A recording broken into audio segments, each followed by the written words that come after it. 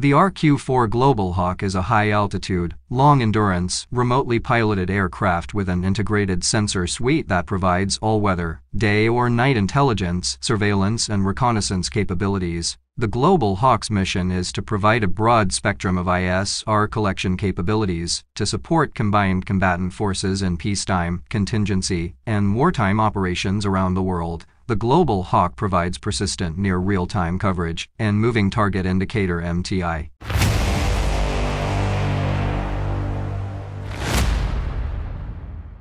The Global Hawk is currently deployed in 3 different blocks. 7 Block 10 aircraft have been purchased, but were discontinued from the Air Force inventory in 2011. Block 20 was originally deployed with EMINT capability only, but 3 Block 20s have been converted to the AC-4 communications relay configuration, carrying Battlefield Airborne Communication Node (BACN) payloads. Block 30 is a multi-intelligence platform that simultaneously carries electro-optical, infrared, synthetic aperture radar, SAR, and high and low band SIGINT sensors.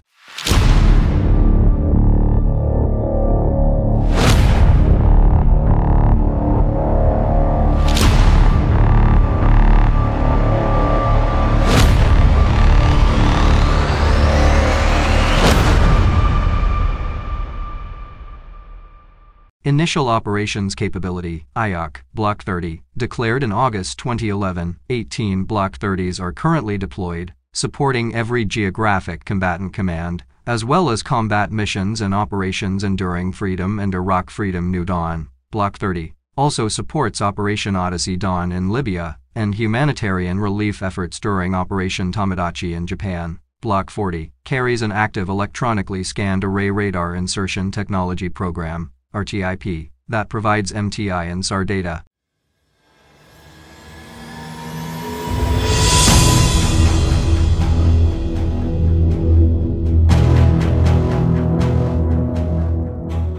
Early Operating Capability (EOC) Block 40 was declared in September 2013, and 11 Block 40s are currently deployed, supporting operations across 4 combatant commands. The IOC projected by 2015. The Global Hawk is flown with a Launch and Recovery Element (LRE) and Mission Control Element (MCE). The LRE is located at the base of the aircraft and serves to launch and recover aircraft during the journey to and from the target area.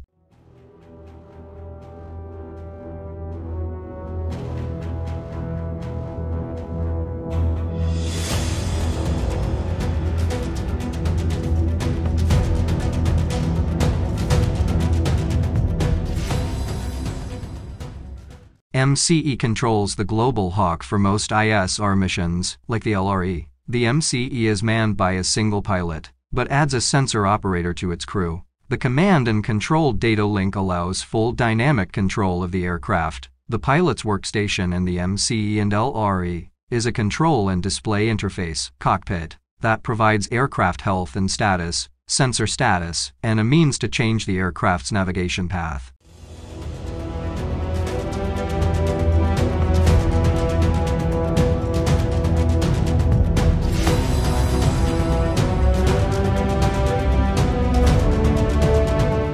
From the station, the pilot also communicates with outside entities to coordinate the mission: air traffic controllers, airborne controllers, ground controllers, other ISR assets. Sensor operator workstations provide the ability to assign sensors, dynamically update collection plans in real time, initiate sensor calibration, and monitor sensor status.